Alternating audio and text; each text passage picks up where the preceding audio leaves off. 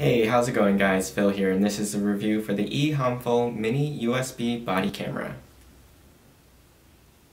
You'll receive the camera, a wrist strap, a cleaning cloth, and an instruction leaflet. This camera measures 4.5 inches long, 1 inch wide, and half an inch thick, and it weighs about 2 ounces. It has a glossy, plain black housing, with the lens and pinhole mic on the front, a clip below that, the power mode switch on the right hand side, record button on top, lanyard clip, and a cap on the bottom, which opens to reveal the microSD memory card slot and USB plug for charging and data transfers. A memory card is required but not included, and the device supports cards up to 64 gigabytes.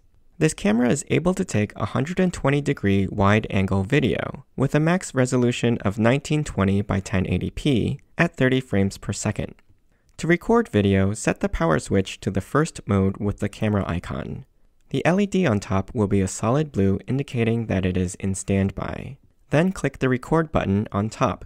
The LED will flash blue 3 times and then turn off to be more discreet. However, it will be recording.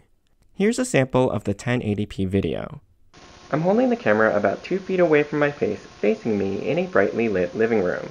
If I move the camera about 3 feet away, here's where the fixed focal point of the lens appears to be. Any closer and details just appear to be somewhat blurry. I'm also speaking at a normal volume so you can see what the audio pickup is like. Note that this camera does not feature any infrared lights for night vision recording and performs poorly in dark scenes.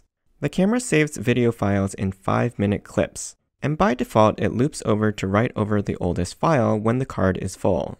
There is also no motion detection sensor, so you can't trigger a recording by motion. You will always have to physically press the record button to start and stop recording, and the camera will record continuously until stopped, runs out of battery, or the memory card is full if looping is switched off.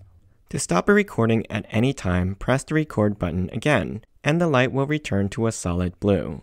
Each 5-minute video clip is saved in AVI format and takes up about 1 gigabyte at 1080p, or 500 megabytes at 720p. If instead of video you want to record audio only, set the switch to the second position with the microphone icon.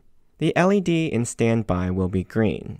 Then, when you press the record button, the LED will flash green 3 times before shutting off. What you're listening to now is recorded audio from this device, and I'm holding it about a foot away from me. Again, while the unit is recording, the LED is off for discretion. Audio files are saved in WAV format, and a 1-minute audio clip takes up about 2 megabytes at 128 kilobits per second bitrate. There is no length maximum for audio-only recordings, and recordings are not broken into clips nor looped over if the card runs out of space. Here's what the audio sounds like from 2 feet away.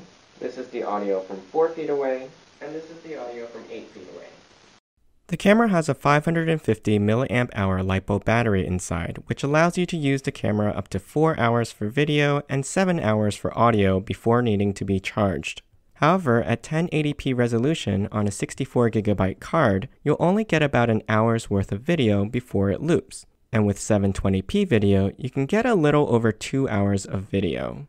To charge the camera or download the saved files, simply turn the unit off, then plug it into a USB port on your computer or laptop. You can also use it as a webcam when plugged into a computer. For charging only, you can plug the device into any powered USB plug or adapter. To set the time and date, plug the camera into your computer, then navigate to the SD card's main folder. Create or edit the text file named settime.txt. In this file, type in the current date and time in the following format: year, month, and day of month separated by hyphens, comma, military hour, minute, and second separated by colons with no spaces between date and time. Then save and close the file. You'll need to create a separate file called settings.txt for changing additional video settings, like video resolution, loop recording, and timestamp toggle. In this file, you'll enter 3 digits separated by commas, either 1 or 0. The first 1 sets the video resolution to 1080p. Changing it to 0 sets it to 1280 by 720p resolution. The second one toggles on and off loop recording to overwrite the oldest video clip, 0 for off, 1 for on. And the third one toggles on or off the date timestamp, Again, 0 for off and 1 for on. Save and close this file, and these settings will take effect the next time you run the camera. Note that you'll need to create this file every time you want to modify these settings. So for example, if I make the file 0,1, 0, my videos will now be recorded in 720p, will loop over the oldest file, and be saved without a timestamp, as shown here. The video is now being recorded in 720p, will loop over the oldest file, and does not have the timestamp in the corner.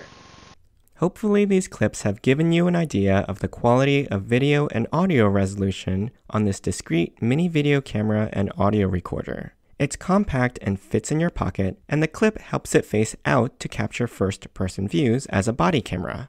The captured video isn't amazing, but has decent resolution for such a tiny lens, and the audio captured from its immediate surroundings is usable, even if it's a little noisy. I hope you enjoyed this review. You can ask me any questions in the comments. I'll put a link to the product in the description below. Don't forget to subscribe to my channel, and join me next time.